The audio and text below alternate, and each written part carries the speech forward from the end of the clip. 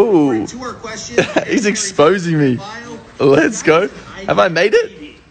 Before they were famous, so I guess so. That's my boy. Alright, you little butter chickens, it is time for Love Dr. Harry. So put your relationship problems or whatever's going on in the box here, and I'll give you terrible relationship advice or amazing relationship advice. Just chuck it in and yeah. So they're probably planning a surprise birthday party for you. If your birthday's coming up, then I'm super excited for you. They're probably planning something amazing. But if your birthday isn't around the corner, then if someone's calling you a whiny bitch, you shouldn't be dating them. That's rude. Like, that's... Chris, if I called you a whiny bitch, would you still be my friend?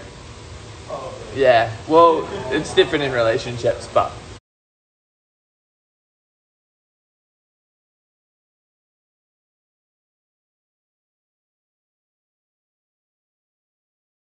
I think it's inevitable that people are going to get angry and argue through this tough time because it puts so much pressure on your relationship. But you guys just need to communicate and try not to get each other angry or wound up and talk about kind of what's under your skin and what's annoying you.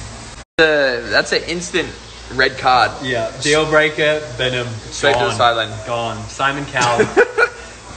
Well, I feel you. Yeah. I've been deep inside my fridge today. Christian will be able to give you some advice on this one. Look, so am I. You just got to accept it. He loves Francesca, not me. So I honestly think you need to... Why am I so red? But you need to just be open and communicate, tell him how you feel, and that you kind of want to take it a little bit serious, take it to the next level. And if he's not with it, then you can take a hike. Can't say any better than that. Look, I like to keep like an open mind on this stuff. If something isn't working and you need to try and do what you can to make it work, then I'm sure it's okay. But for my personal situation, there's absolutely zero fucking chance that would happen. Commitment. Am I the problem? You're definitely not the problem. If you guys are hooking up and having fun, and then he's too scared for commitment, then Sounds like he's got commitment issues. And he's an F-boy.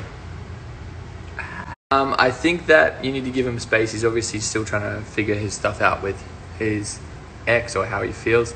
He probably just needs some breathing space and some time for himself to realize what he actually wants. Maybe just talk to him and see why. Ooh, your best friends sound like the worst friends ever. You need to, number one, get new friends because they suck ass. And number two, get this guy the hell out of your life because that is bad news. That's a bad person for you and he's going to ruin your life. Toxic.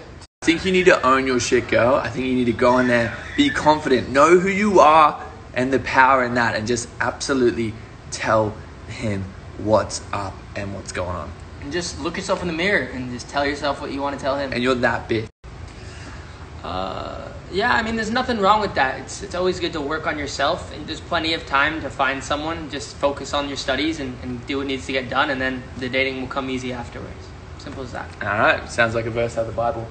Little turkey butterscotch brownies. That's probably enough for now. I don't want to flood you guys or annoy you, but I might do a couple more later. Let me know. Much love, my little